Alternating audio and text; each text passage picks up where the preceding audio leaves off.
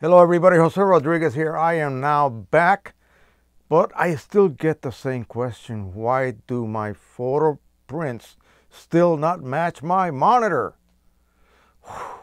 It's all about color management. Stay tuned.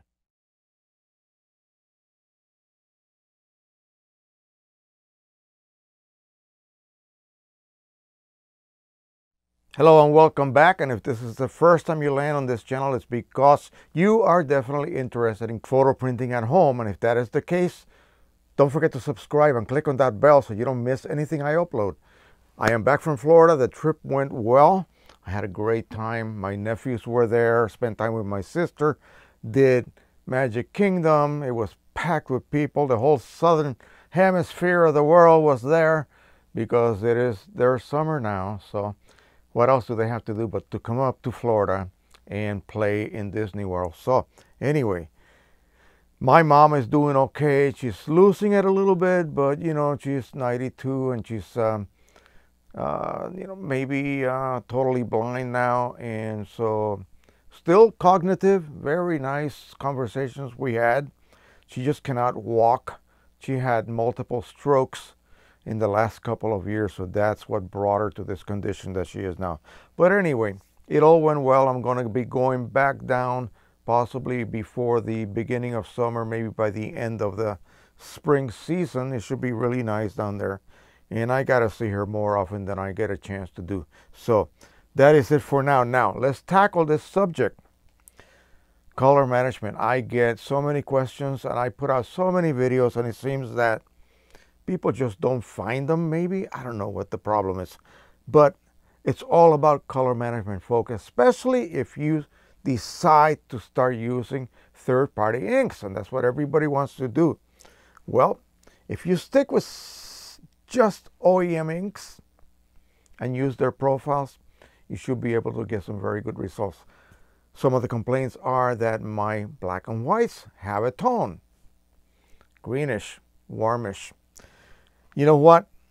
It all boils down sometimes to when you use the driver by itself and you activate preview, that tends to throw off your image for some reason.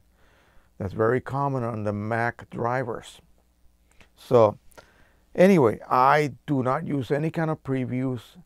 I make sure that I am using the proper color managed workflow. We'll get into that. So initially, remember, and I'll just very quickly tell you what you need to do. You get your new printer, you set it up, you run that. Oh, I don't have it here. That standard image, you know which one it is.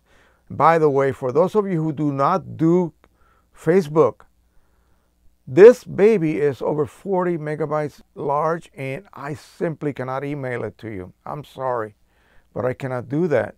And so unless you can probably use, I forget what it is, something box, you know what it is. Of course, I know what it is too, but I just can't remember right this minute. Sorry. Anyway, then maybe you can just download it from there directly. But most of you who are on Facebook and belong to my Facebook group should be able to obtain that file. You print it using the driver, okay?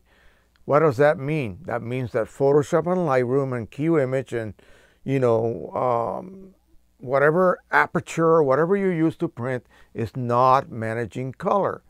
You tell the driver to do so. So what do? You just pick, say, Canon Pro Luster if you're using a Canon printer, quality high, and 11 by 8.5 or 8.5 by 11 letter size, or A4 or whatever you use in your part of the world.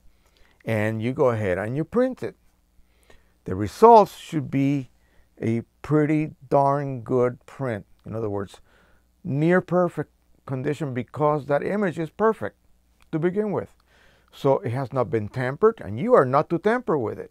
So you just print it straight out of the computer, okay? Then you look at it and you say, wow, this looks great. Now I know my printer is able to produce a perfect image by its lonesome self, especially this bad girl right here, because you can do internal calibrations for papers.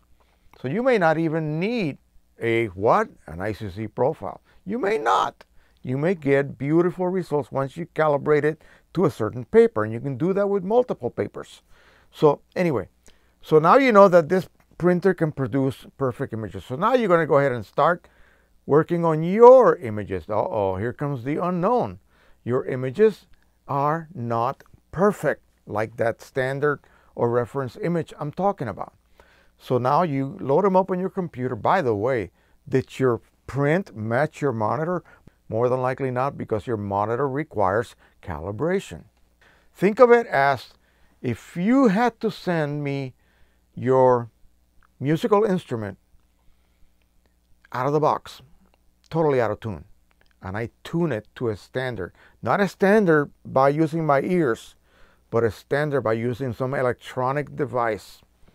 Okay, once I get that instrument or flute or whatever, trumpet, with the tuning slide set perfectly, and I do that to 10 trumpets, assuming they are all the same model, they should all perform the same. All of the notes should match by frequency, pretty close.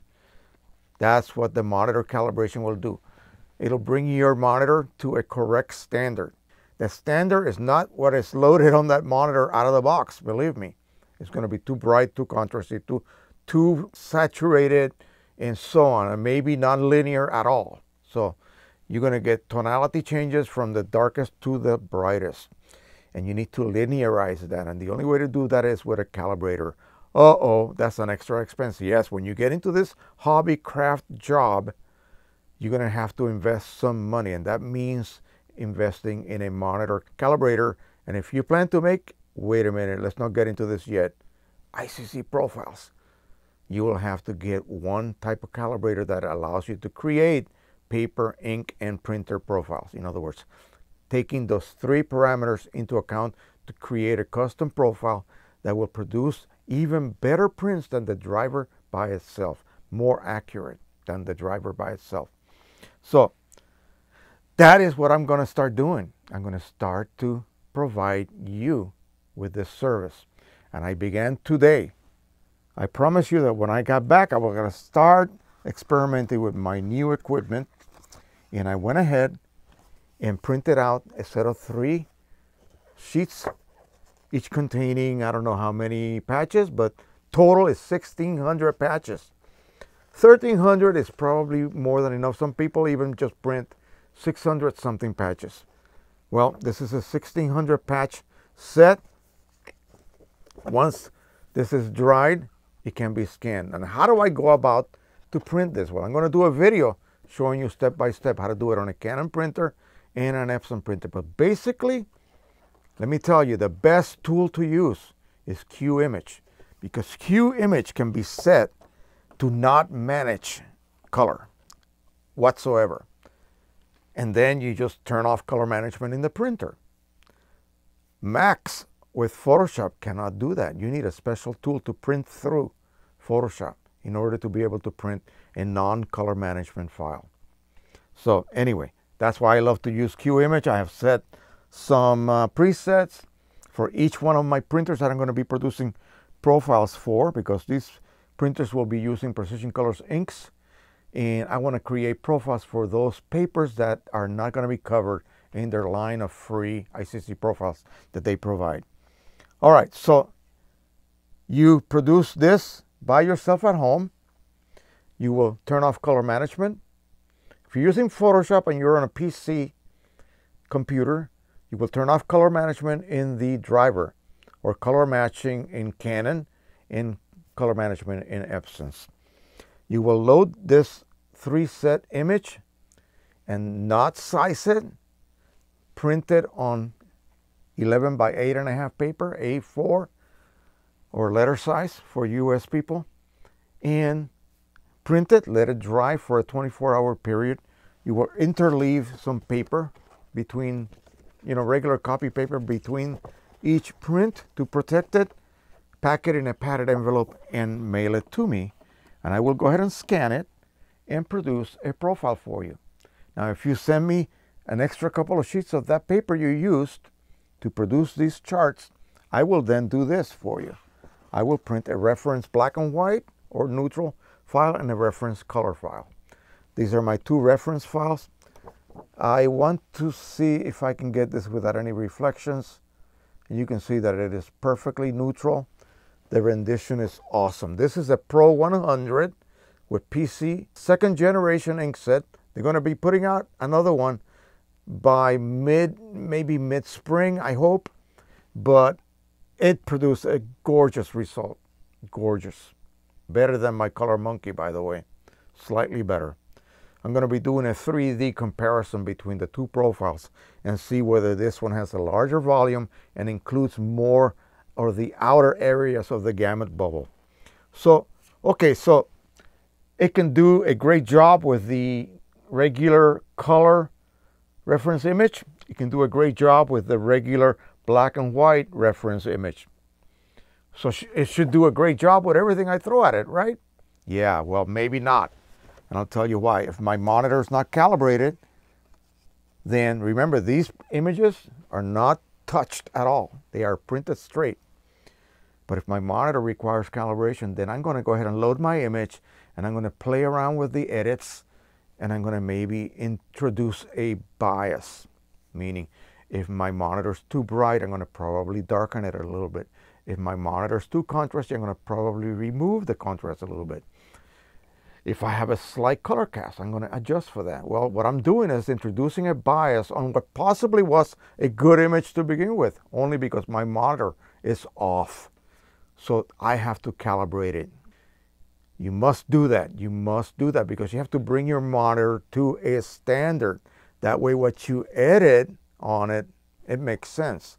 Otherwise, you're editing on something that is not correct to begin with. You get what I mean? It's just not going to work. A thermometer has to be accurate. Otherwise, it means nothing. So you go ahead and you calibrate your monitor. Make sure that the luminance is brought down to a level that matches the luminance of paper under the same illumination, color, temperature that you're going to set your monitor to. Wow, that was long-faluted. Okay, that was too long. But you get what I mean. Paper is very low reflectance. A monitor is highly reflective. I mean, it's just transmitted light shooting through it. Everything looks super bright. You need to tone it down, okay, so that it kind of matches the reflectance level of paper, which is going to be a lot duller than a monitor is able to display an image due to the backlighting. So let's go ahead and look at a couple of prints that I made as a result of that. So I have a black and white here of a gentleman. I found this on the internet. None of these images are mine, but you can see how gorgeous that is. Beautiful contrast, just lovely. Does it match my monitor? It certainly does. It certainly does. So if I make a minute edit on my monitor, it will reflect on the print. If your print requires an adjustment on the monitor, when you thought it looked perfect to begin with, then your monitor needs calibration. Simple as that. You should not have to go back and compensate for some error that you see on your print when it looked okay on your monitor to begin with. That means the two do not match. Simply that means that the monitor is not calibrated to match the output that this printer, that printer can produce on a standard image. That is your standard. You always use a baseline standard. So here is a picture of a little girl that was probably about ready to start practicing her ballet. And she is so tired. She's literally leaning against the TV, almost asleep. Look at the skin tones, okay? People complain about skin tones looking bad. Let me go back to the reference image. And I'll have to get really close to you in order for you to see this. But take a look at the babies right here. All of those little girls. Those skin tones look perfect. They are not too red. They are not too magenta. They look like skin tones. If you are the type of photographer that specializes in portraiture, in people pictures, whether they are neutral black and white or toned or full color, you need to have an accurate working system so that you can produce skin tones that are perfect. If that is your standard, if that is your goal in skin tones, then you need to get your workflow nailed down. If landscapes is your thing, that gives you a lot more latitude because you can literally adjust contrast and saturation, and you can play around with the look. You can, artistic license takes over. But for portraiture, you need to have that nailed down so that the skin tones are perfect. And here's a little hint for you.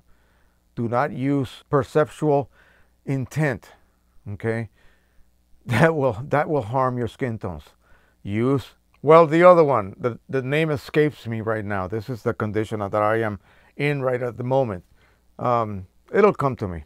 But anyway, let me show you quickly here, before we put you to sleep, some 13 by 19 shots that I just did on the Pro 100 using PC inks and the new profile that I just created. And we'll try to kill the reflections. I was going to put them on the board here, but that will require me to pause too long and create a lot of cuts. And I don't want to do that. I want to keep this real. So here is a shot of a gorgeous sunset. Cloudy, stormy weather. You can see rain out there. And look at the sun just breaking through, and that water has that purplish tinge and pinkish and just lovely. It looks just like in the monitor. This is so strong and so beautifully depicted. And I just can't get over it that this is actual, third-party inks. Come on, folks. I mean, how can you expect third-party inks to produce this kind of output? It is nuts. But you can do that with what? The correct color managed workflow. Look at this gorgeous, gorgeous still life. Not mine. Someone else did this. It looks classical. It looks like a period painting. I mean, look at that. It is absolutely gorgeous. I don't know what kind of fruits those are. I think I've eaten them before, but they are so delicate and so beautiful. And the tonality changes are so gradual. Absolutely no banding. Again, just gorgeous results. Why? Custom profile. Now, can we print some blues here? Of course we can. Check this out. Look at that. I mean, that is out of this world results. So, a little hint for you. If you can print a neutral black and white using a specific profile, you should be able to print beautiful colors. And they will be neutral as well. All right, this is kind of a ridiculous, over-the-top, super saturated image of some fall leaves. Again, this is ridiculous. But look what I was able to achieve, okay? Again, PC Inks Pro 100 custom profile semi-gloss from Canon. It's just ridiculous. It's just way, I mean, this is oversaturated for me. This is not the kind of print that I like to make. I like a more subtle approach or maybe results. But again, this is just showing you what that ink set is capable of doing when you have the correct settings and the correct profile for it. For that paper, that is. And lastly, people complain about those facial tones. Look at this super, super cute baby. And look at those skin tones. Look at the detail on the furry part of the, looks like a Christmas hat. I mean, this is almost pure white. We got a pure black down here somewhere. Here as well. And everything in between. And let me tell you guys, these are not high resolution images.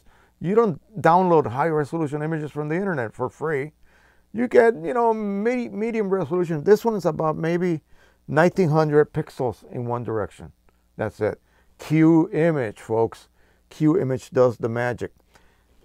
Why do you want to use Q image? Why not just use anything else? Because the output sharpening, which is variable depending on the size of the print you are producing, is handled for you automatically. The algorithm is fabulous. The sharpening algorithms are fabulous. So again, I am a huge Q image, fanboy. Those of you who are Q image critics, that's fine. It's a bear to learn. and it's a bear to get through the menus.